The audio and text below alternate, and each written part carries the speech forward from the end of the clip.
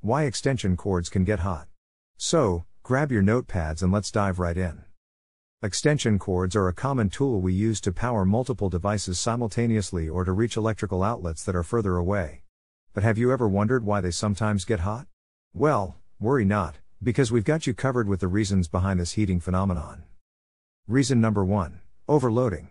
Extension cords have a maximum amperage rating, which means they can handle a specific amount of current. If we plug in devices that consume more power than the cord can handle, it's like trying to fit too many people into a tiny car. The cord can't handle the load, leading to excessive heat buildup. Reason number 2. Poor quality or damaged cords. Sometimes, extension cords can become worn out, frayed, or damaged over time. When this happens, it creates a hazardous situation. The damaged insulation, loose connections, or exposed wires can increase resistance, causing the cord to heat up.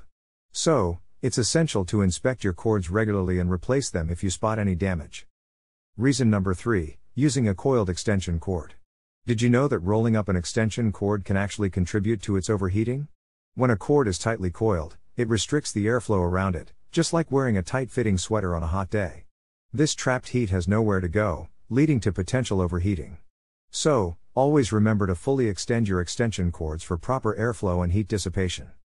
Last but not least, reason number 4, using the wrong gauge or length of extension cord. Longer cords with smaller wire gauges can increase resistance, resulting in more heat generation. So, make sure to choose an extension cord with a gauge appropriate for the devices you're connecting. It's all about finding that perfect match, just like your favorite pair of shoes. Now that we've covered the reasons why extension cords can get hot, let's move on to some quick safety tips to prevent any fiery mishaps. If you found this information helpful, give this video a thumbs up. Your support is greatly appreciated and helps us spread the message of electrical safety. Firstly, select the right gauge and length of the extension cord for your needs.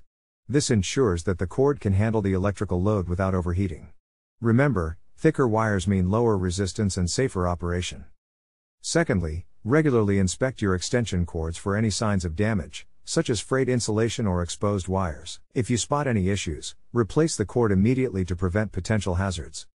And finally, never use a coiled or tightly rolled extension cord. Always fully extend it to allow proper airflow and heat dissipation. We want to keep things cool and safe. I hope you found this information helpful and informative. See you soon.